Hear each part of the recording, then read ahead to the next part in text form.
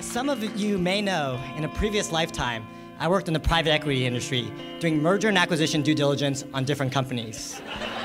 For those of you who don't know, a merger is a joining of two companies. Before Brett bent the knee, I took it upon myself to do an analysis on the potential merger between Brett and Patricia. Tonight, I share my results with you.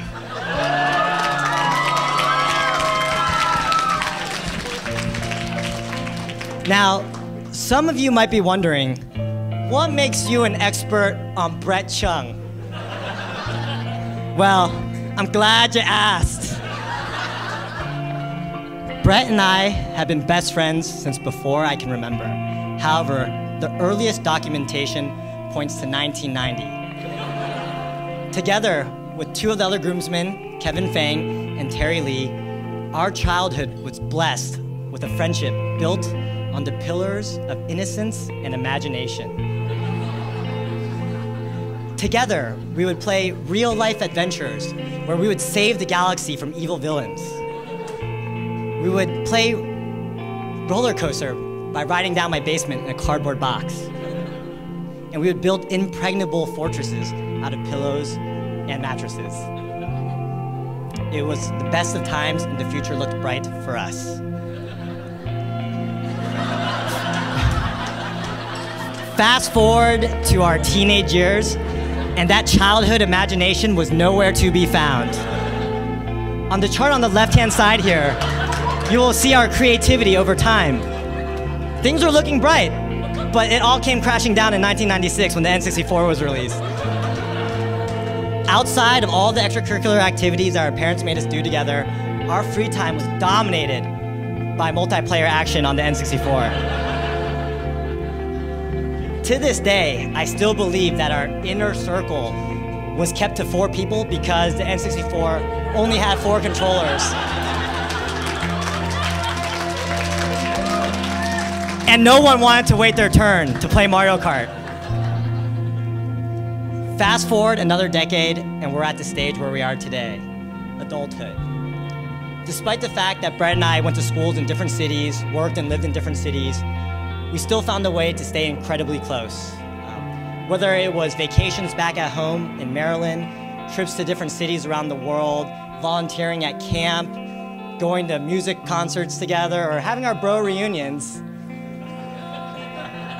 we always found time to stay close. One thing that I'm eternally grateful for, though, is that no matter which city we ended up in, we always found a way to find an amazing group of friends that we ultimately were able to bring together. And that is evidenced by the fact that Brett and I have 624 mutual friends together on Facebook. It's actually at least 625 today. But now I get into the fun stuff, which is the deep dive on Brett Chung. On this slide here, I have a chart of Brett's valuation over time, or what I like to call the husband index. Now, Brett comes from a good family, and he grew up in a nice town, Potomac. So he IPO'd pretty strongly in 1985. That continued to grow, and we had a spike here in 1989 when he meets Kevin Fang, the most quiet and well-behaved person I've ever met. Unfortunately, that was corrected the following year when he met me and Terry. Sorry, Terry. The 90s were good for Brett. He continued to excel in school, rack up extracurricular activities, he had some nice internships, and then he matriculated into Columbia University, so we have this nice jump up here. Shortly after, though, he met the Lamb twins.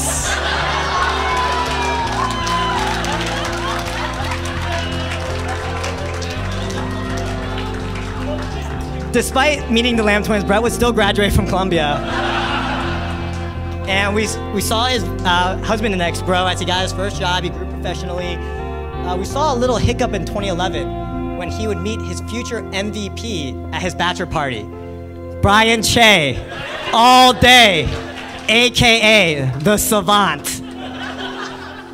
Fortunately for Brett though, he would get into Wharton the next year, and we would see his man value rise from there. Now I know what you guys are thinking. Why is Brett's valuation so high, and how do I short this?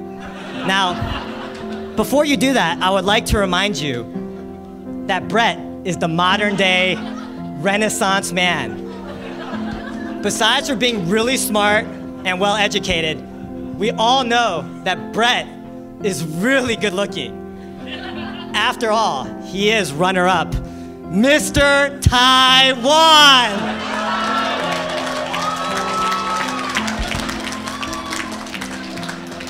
On the left-hand side here, we take a look at Brett's trophy collection. 41 trophies, I counted.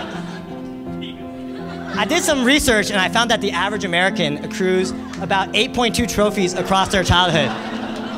What that tells us is that Brett is 5.1 times better than winning than the average American. Now, besides for being really good at sports, Brett can dance.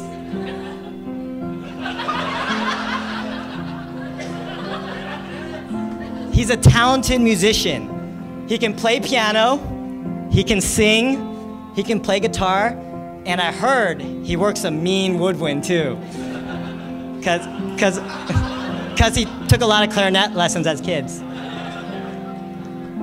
And on top of all of that, he's cultured to boot. I know, it's pretty hard to believe this is all one person. Now, despite the fact that Brett is runner-up Mr. Taiwan and a Renaissance man and has all these great attributes and abilities, the real reason behind his high valuation is his core values. Brett is unconditionally loyal and selfless to the people that he cares about. There were a lot of case studies I want to share here, and actually most of them I had to cut out. This one's not even that tight. But the anecdote is one that's personal to me because it was the story of when Brett was there for me when I was down. So about 5 years ago, things didn't work out with me and this girl I was dating in Los Angeles. And Brett, worried about me and my emotional well-being, rallied a group of my closest friends, and that same weekend, the week that I broke up with this girl, surprised me in Los Angeles and turned what would have been a bad weekend into one of the best weekends of my life. So thank you, Brett. Yay. Now, no one is perfect, obviously, and there's always opportunities for improvement. For those of you who don't know what FOMO means, it's a fear of missing out. Ever since Brett was a kid, he's exhibited significant symptoms of FOMO.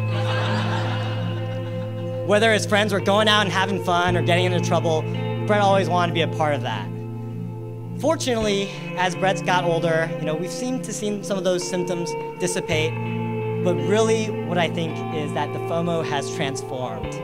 Now, Brett fears missing out on time with Patricia. Brett also plays hard to get. Now, not unlike his Shiba Inu Armin, you're not always that sure if Brett's really that fond of you or not. Am I right? Am I right? Am I right? I might be speaking for myself here, but I have spent more time and energy trying to win Brett's love and affection than I have on any girl in this world. It's probably why I'm best man here, but also why I might be single.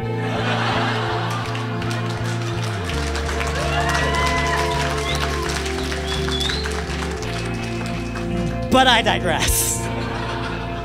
Now, before I go into my final piece, my conclusions, I'd like to remind you guys that a merger is the joining of two companies. Typically, in a merger, it is between two companies of equal or comparable value or stature. This deal looks more like an acquisition.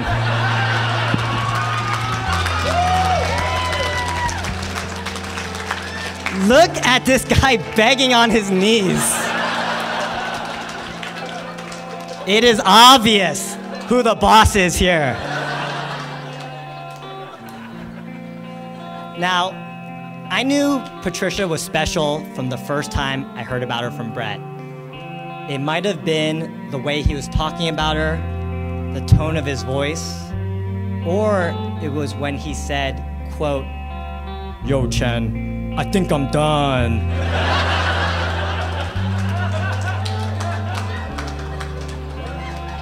That was how I knew he was serious.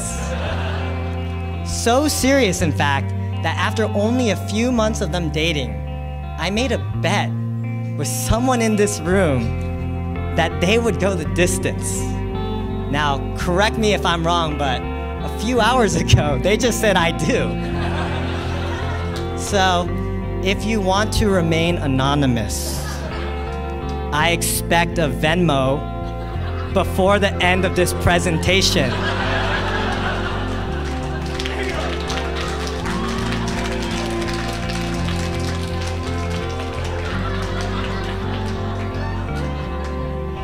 A very quick due diligence into Patricia, and it is obvious that she is a dominant player in the market. I used a stacked bar chart here on the left-hand side because Patricia is stacked.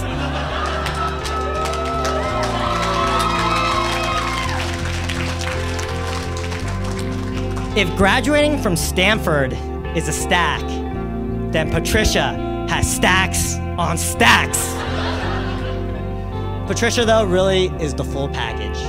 She's smart, she's beautiful, she's kind, she's funny, and she's cunning to boot. Patricia, you know I know this because we played Werewolf that one time. It was her first time. And I'm good at that game. But Patricia took me to the wood chipper. Brett, never lie to this girl.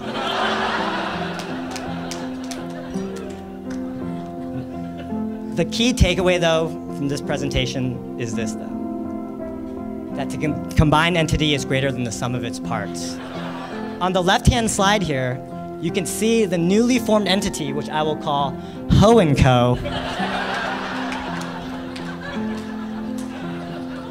reaps significant synergies from the union between Brett and Patricia. With their powers combined, I know that the forecast is extremely bright and full of happiness. No matter how I model this out, I show Ho & Co. growing in happiness as your love continues to evolve and as you eventually expand the Ho & Co. family. Someone needs to get me a drink. We're good. Okay, I'll sleep right there. Oh, Bretty Boo. Remember the time you slept over at my house and we stayed up really late talking about how difficult it would be for us to find a suitable match because of how picky we were? Well, Brett, you did it. Finally, you found something perfect, and finally, you have found yourself. I could not be happier for the love that you have with Patricia. And I could not be prouder of the man that you have grown into today.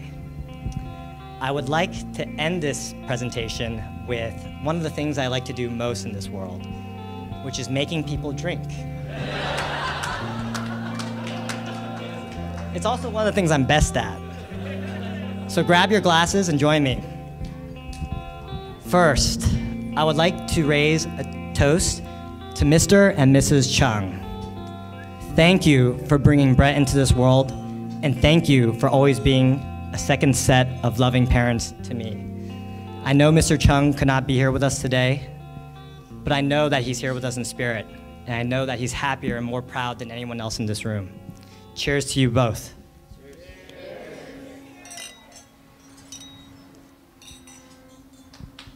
Oh, so I got a couple more, or maybe a few more.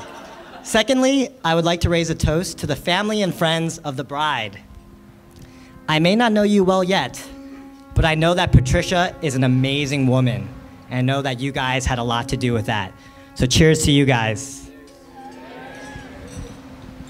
Two more. Brett, I want to take the opportunity to thank you for your unwavering friendship throughout all of these years. It is without a doubt one of life's greatest blessings to me, and I would not be the man I am today if I had never met you. It is my greatest honor to be here today as your best man. Cheers to you. And lastly, to the bride and the groom, never forget that you guys were meant for each other. Charts and graphs aside, I know that you guys are gonna have an amazing life together. I look forward to sharing that future with you guys. Cheers to you both. Cheers! Gambe, gambe, gambe. Gambe, gambe.